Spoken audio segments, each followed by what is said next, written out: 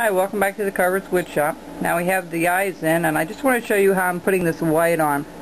I know I talked about layers before, but this is gesso, which is a sealer, and it helps the paint to adhere to your bird. What you want to do is just work that in. You want to kind of do like a dry brushing.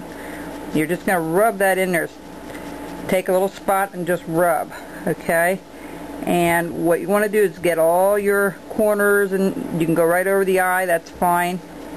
Just rub it in so there's no goopy spots anywhere, because you want to continue to see those lines that you created on the bird, okay? So what I'm going to do is I'm going to show you that you just dip a little bit of your brush in, just a tad to get it. See, it's already drying, being in the air conditioning here a little bit. It's been a warm day here today.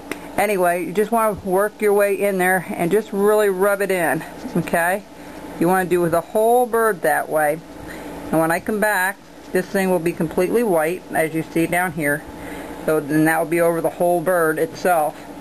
Okay, so work it in there, and then when we come back, we'll actually start the painting process of it.